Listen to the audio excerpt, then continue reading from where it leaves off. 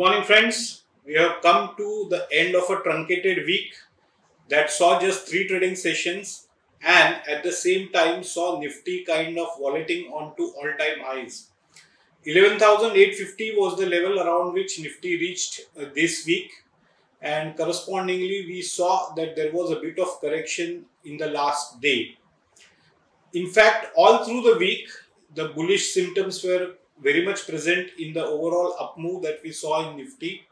However, as soon as the Nifty scaled on to all-time highs, that is around 11,850, the correction set in. Earlier, we were seeing some kind of a bullish flag pattern breakout, and post that we saw it once again kind of clawing it back into the same pattern, which means that there is some kind of fatigue at higher level. Especially the negative divergence that we are seeing in various kind of indicators, especially the likes of RSI, indicate the fatigue at higher levels. On this backdrop, we saw that the broader markets, especially the mid-cap and small-cap indices, have corrected around 0.5%, vis-a-vis the up move of 0.9% that the Nifty saw last week. Also, important point to note here is that the broader markets were pretty much in a nervous state given the high value of VIX, that is the volatility index, which seems to have kind of scaled on to highs that were last seen in the month of February 2016. Nonetheless, we still feel that these are kind of normal levels given that the general election results are going to come through next month.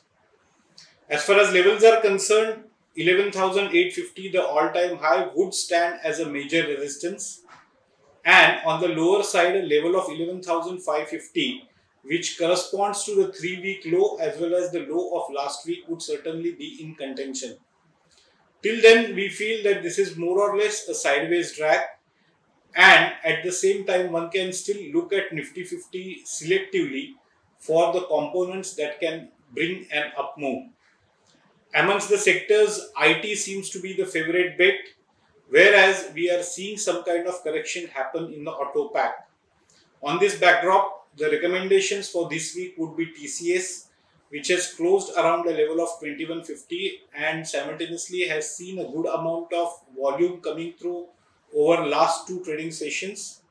It also kind of moved back after hitting certain lows around the 2070 mark. So one can keep a stop loss at a level of around 2070 for up moves in the range of 2250, which corresponds to its all-time high, followed by around 2300 would be in contention. Amongst the auto pack, Amar Raja Battery is one stock which we feel is a bit bearish on the chart.